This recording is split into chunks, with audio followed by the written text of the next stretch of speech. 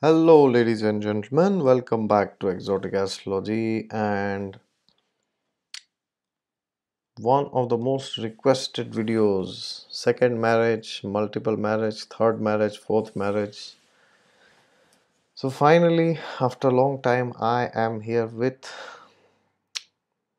an example for multiple marriages. Okay, so before you watch this video, there is a disclaimer which I would like to give. These same placements that you see in this horoscope in the first glance will be visible in half of the horoscopes that you see, okay, in this planet. But it does not mean that if you have one or two or three, or maybe you have all these placements, but except that one or two placements are different.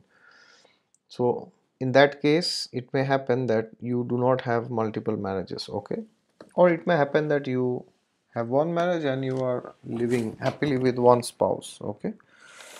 But because you guys are very much interested, and as Kali Yuga is degrading and people are becoming more and more animalistic, so the number of marriages are also increasing in one person's life, okay. Sometimes it goes up to four or five also, I have seen. It's very unfortunate, but what to do, things happen in Kali Yuga. So here's an example chart, and I will not be giving the birth information of this person, but you can see that the Navamsha chart is also there here, and we have the Lagna chart here. Alright, so let us discuss why this person is having multiple marriages and what are the factors that we could see to judge this, okay. So as usual, if you are new to the channel, then please subscribe to it, and if you want a consultation from me regarding your married life, you can go to the description section down below of the videos, where you will find the link to my website to book a consultation with me. God is there with you all the time. Just look to him and you will find him. Okay, so what are the factors that can lead to multiple marriages? Yes, you are right, Venus, but Venus is not the only factor. So please understand, when we talk of multiple marriages, what is happening? It is not that the seventh house is breaking always, all right? It is not like that. It is actually because ultimately a marriage is addition to the family, which is the second house, okay. And so when we say that the marriage is breaking, so it essentially means, at least in Asian countries or at least in India, as I know even today, when the marriage breaks, people say the family has broken, okay. So don't just check the seventh house or seventh lord or Venus, you should also check the second house or the second lord, okay. So apart from that, you have to also check what is the situation of the trinal lords. Very, very, very, very, very important here. You also first, I would say, you have to check the ascendant lord. Where is the Lagna lord placed? Okay. Then you check the trinal lords, because if the trinal lords are not well placed, then if there are small difficulties in life, the person wants to move to a new venture, okay. So the trines give us the power to handle difficulties in life, okay. The 10th house, 11th house gives you name, fame, power, position, authority, but the trines will tell you, will you be happy with all the power and position or not, or you'll be miserable. Have you seen people having so much wealth and being miserable? But you will also see people who don't have wealth, they are also miserable, okay. So the trines will tell you how much happy the person will be, okay. And this person has had real challenges with being happy in life. So the agenda, the motto of this person is, okay, he gets married, and then if he sees, this is the chart of a male, by the way. So if he sees that, oh, after 1 year, 2 year, if the marriage is not working, things are not that great, then instead of sticking to it and making the marriage work, which is very difficult, he divorces his wife and he goes ahead with marrying another person. Okay, but this chart is not of a person uh, who who doesn't want to marry or is not interested in relationships, but this is an example of a person who doesn't have the necessary willpower and strength to carry on with one area or especially married life. Okay, so let us get back to the astrological factors here. So as I told you, first thing you have to check is the ascendant lord. Okay, so you see his Pisces Lagna here, and the Lagna Lord is Jupiter is placed in the seventh house, and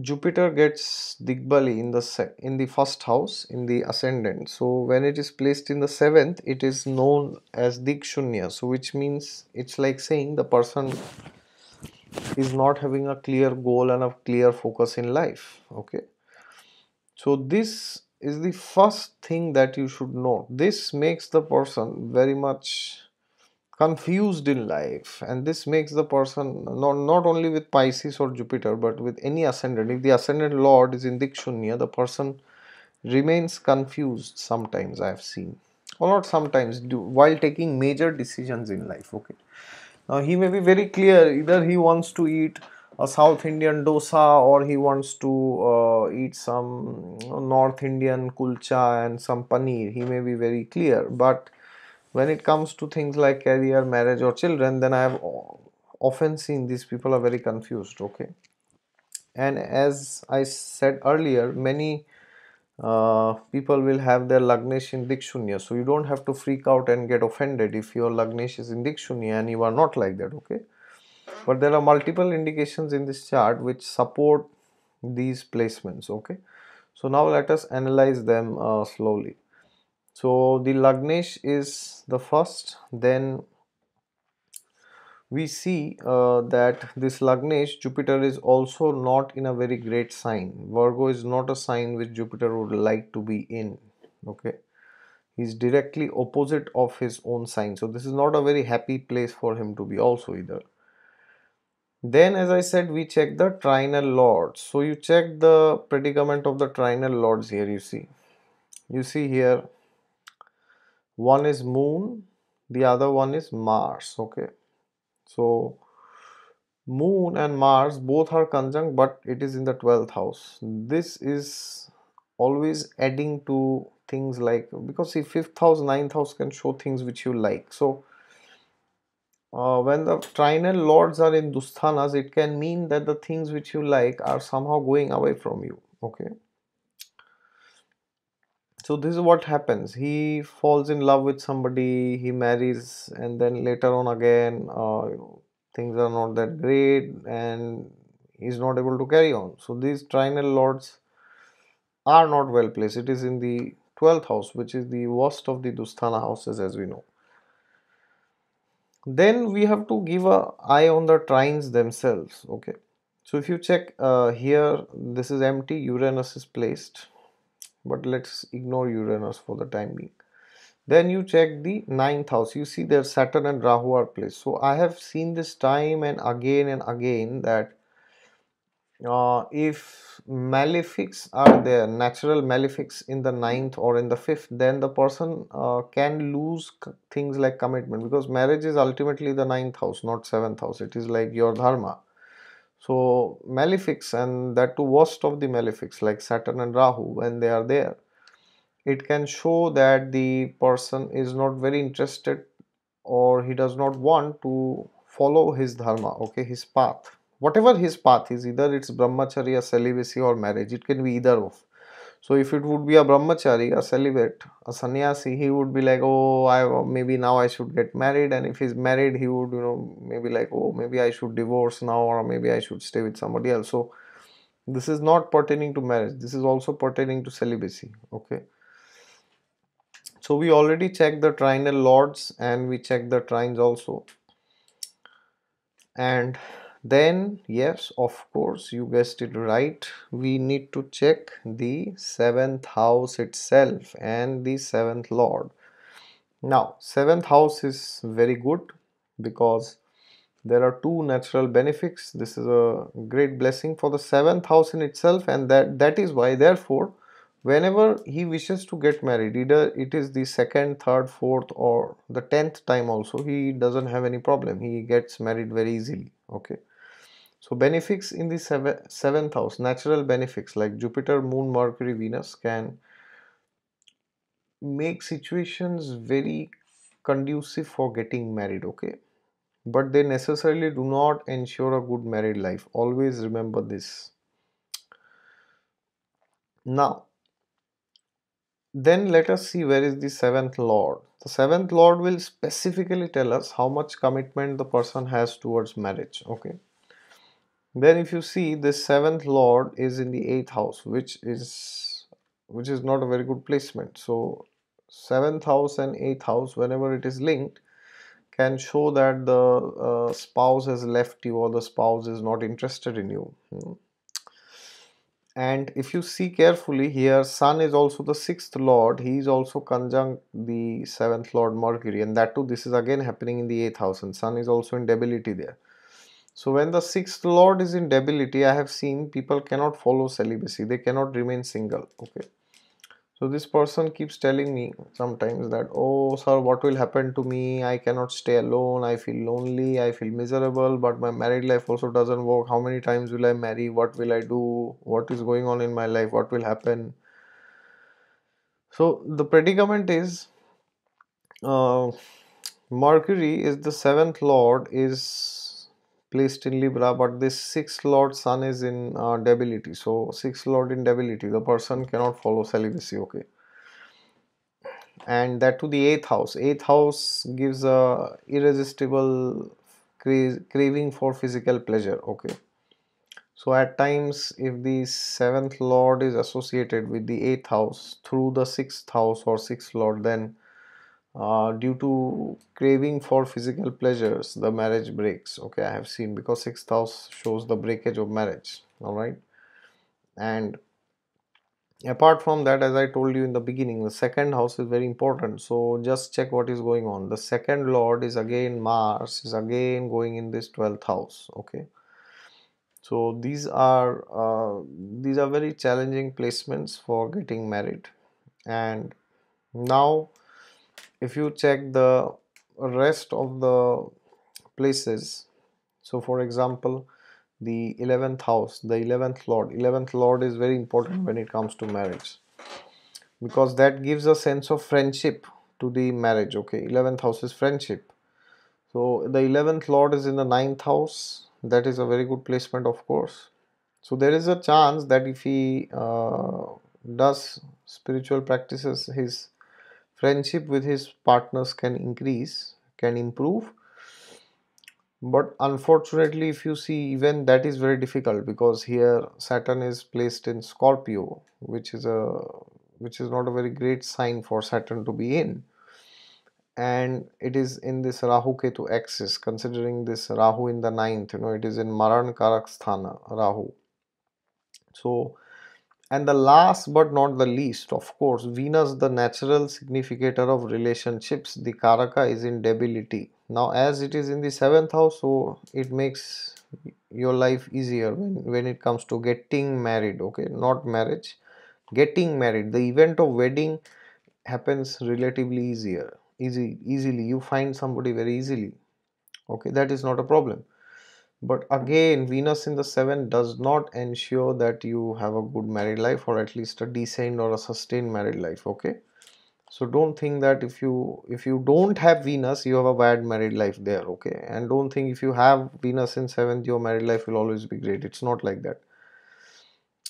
So now one more thing we should check is, we should also check the Navamsha chart. Okay, in the Navamsha chart, when it comes to marriage, I especially check for planets like Jupiter. Then I check for the Lagna Lord of the Navamsha and also of the Lagna chart.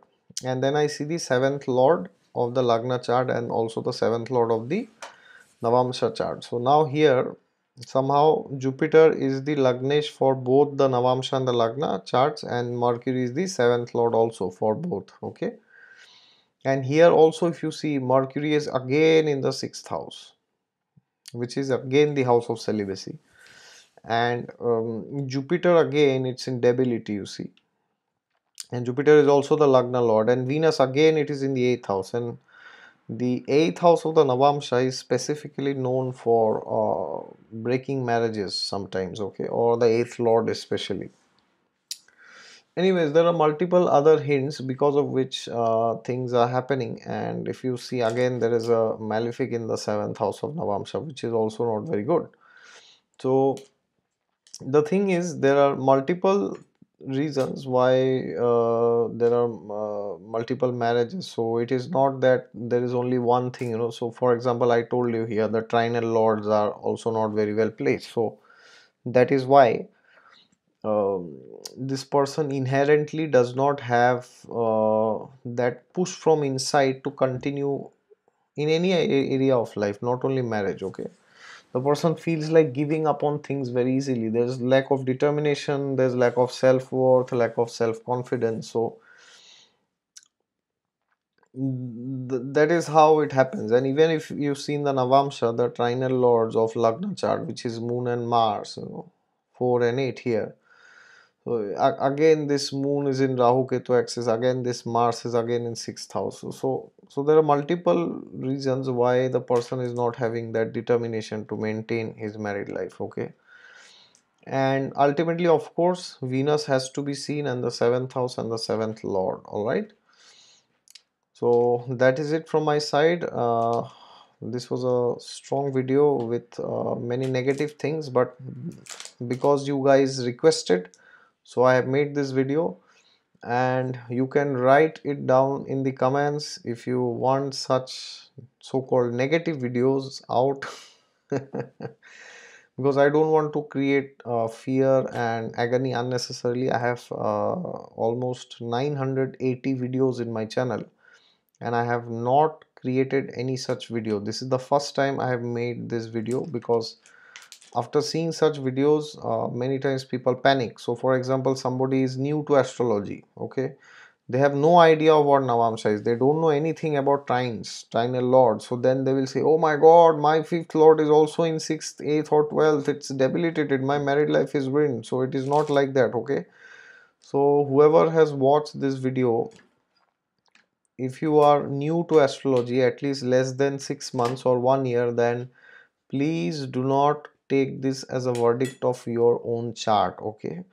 And if you are not very sure, then you can always go to your trusted astrologer and get a reading, or take help from some friend who knows astrology in detail. Okay, but don't panic and don't create fear unnecessarily. This is just an astrological purview of things, because if you do consultations, most of the times these questions will come, because people with happy married lives will never go to an astrologer, which is pretty obvious. So most of the horoscopes that you get will be related to marital problems, okay, at least 70-80% of them. So when you see these indications, you can get an idea of where the problem is. Or suppose you would have got this chart with Moon and Mars well placed, okay, suppose Moon Mars were in a very good house or in a good sign, then you would know that even if there are difficulties, the person wants to carry away his married life properly. Okay, inherently the person is not negative when it comes to marriage, but in this case it is not like that, unfortunately. Okay, the person himself is not determined to carry on his married life, and so therefore this person has had multiple marriages, and problems in his married life doesn't seem to end by just getting married to another person. Okay, it seems as if he's married to the same person again and again, but things don't work out, and ultimately he has to break the marriage. Okay, so somebody can always justify, oh, it is destiny, destiny is powerful, but we can clearly see how the inclination of the person is. Okay, So if your trinal lords are not well placed, then please do the worship of the Vishnu avatars containing to those planets. So for example, here Mars is Narsinghdev and Moon is Krishna. So I had suggested this person recently to chant Om Namo Bhagavate Narasimhaya and then Om Namo Bhagavate Vasudevaya, so that he gets more determination to carry on with his married life and not just change partners recklessly, okay, the way he has been doing, unfortunately. Okay, thank you so much, and your response will be appreciated regarding the fact should these kind of videos be there in my channel or should there be no such video. All right, thank you very much and wish you all the best.